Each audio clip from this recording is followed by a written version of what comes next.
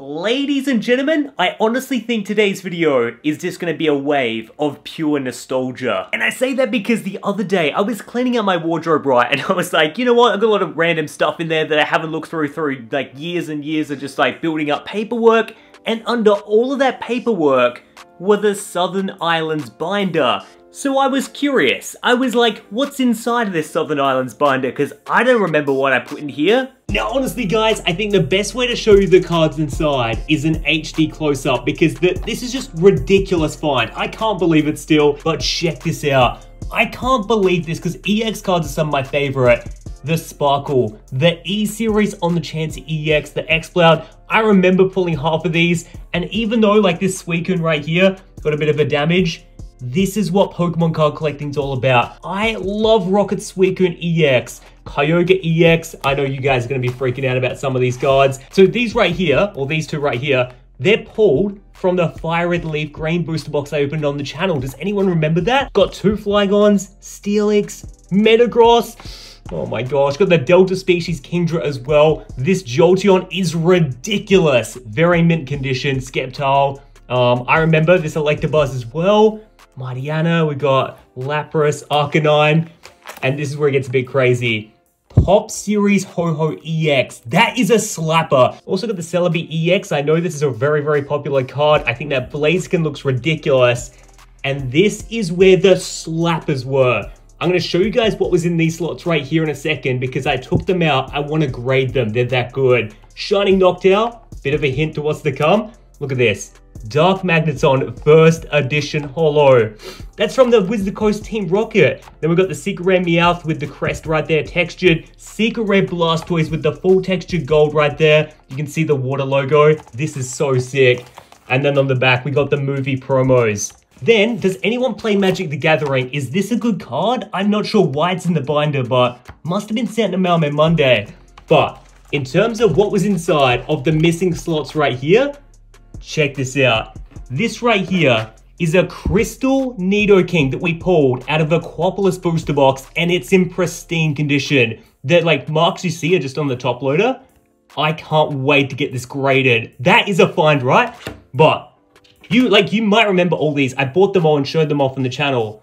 Then we got Shining Raichu, which I bought off eBay. Now this card's not in like the greatest condition. I think like it's for me enough to get graded, but it's just one of my favorite Neo Destiny cards, if not my favorite, absolutely. I think the background, the texture is awesome. And it's competing with, look at this, a Shining Magikarp.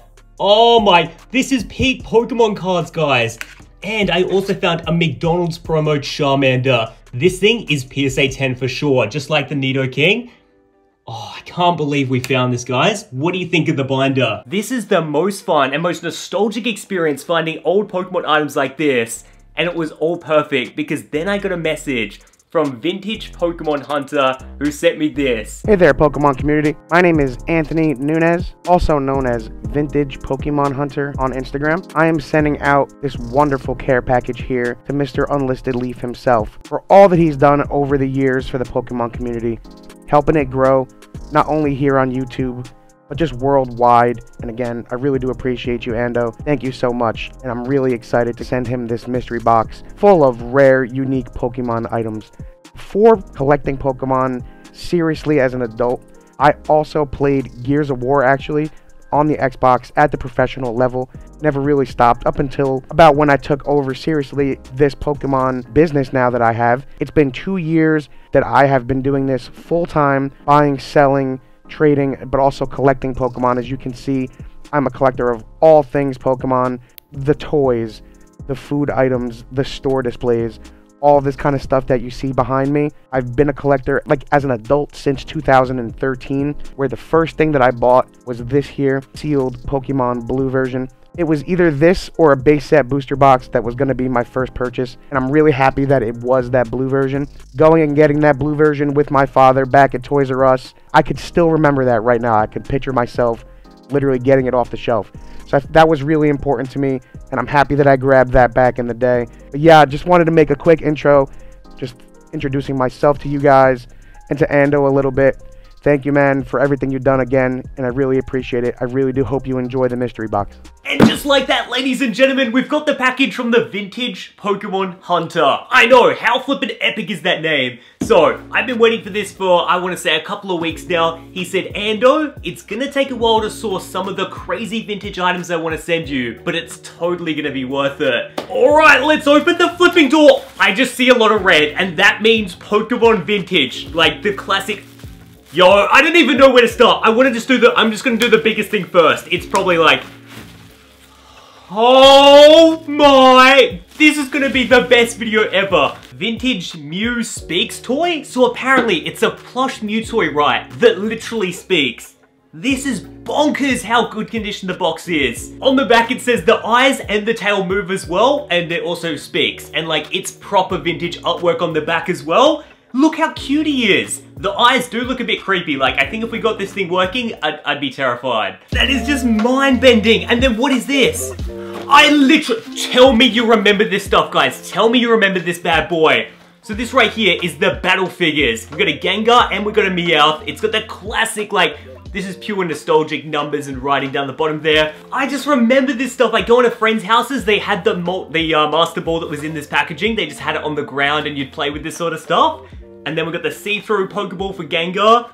And then on the back it's got, you can collect the rest of the set as well. You can get Flareon Eevee, which would probably be the coolest one. Gengar is awesome as well, Pidgeot. I hope you guys realize I'm putting every single one of these items on display in my collection. Like, and oh wow! Look at this, guys, look at this. This is it.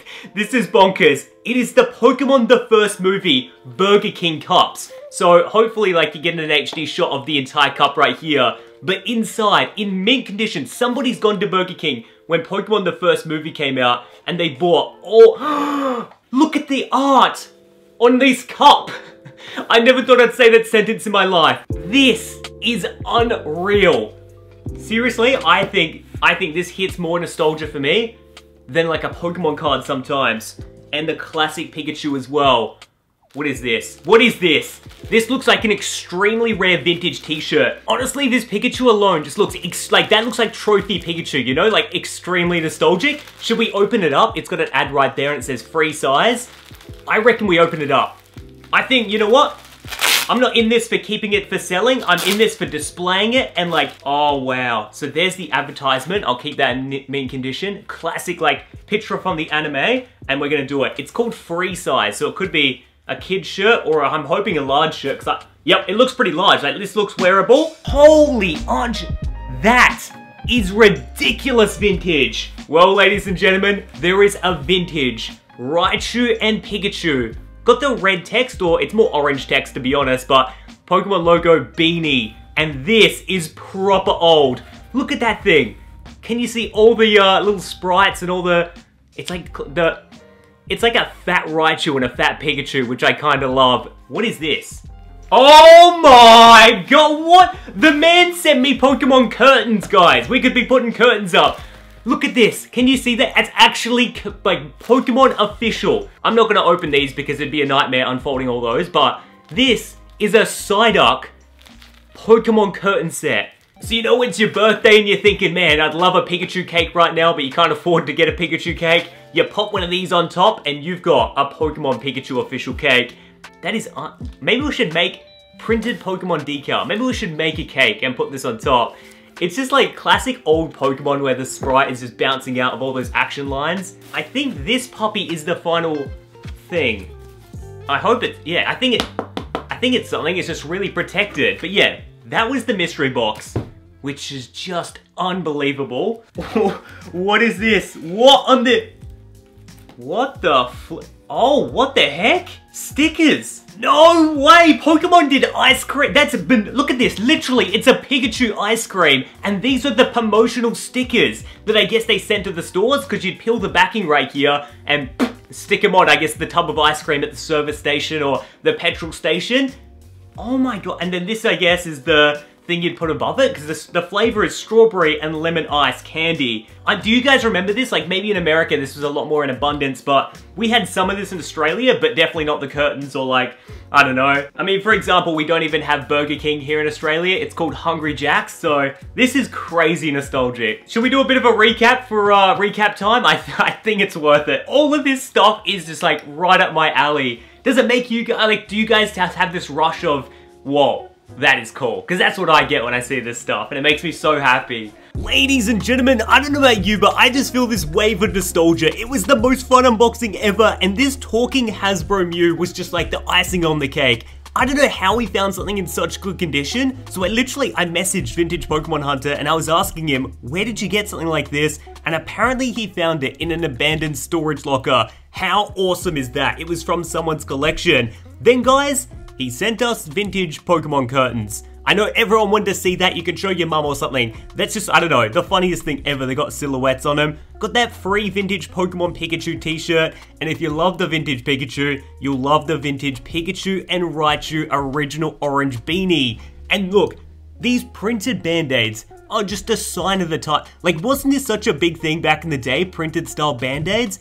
I wish they were as cool as they once were, but honestly, I think we peaked at the Pokemon ones. Then you got your birthday cake topper. And look at this Pokemon toy. I have got a bone to pick though. Why'd they put the Meowth in the Master Ball? Like, who's gone and used a clear ball on Gengar and a Master Ball Meowth? These Burger King cups have the greatest artwork. My biggest one is the birds. Like, that is just such amazing vintage art. And these Popsicle Pikachu stickers are insanely rare apparently. He was telling me like these are the stickers they put on the ice cream van to deliver the Pokemon Popsicles. And like, there's actually a pretty big market for collectors of these like vintage ice cream stickers. So I thought that was so awesome and that was a lot of fun. And the icing on the cake for me was finding my original Pokemon binder with all these EX cards, all these like shining Neo cards.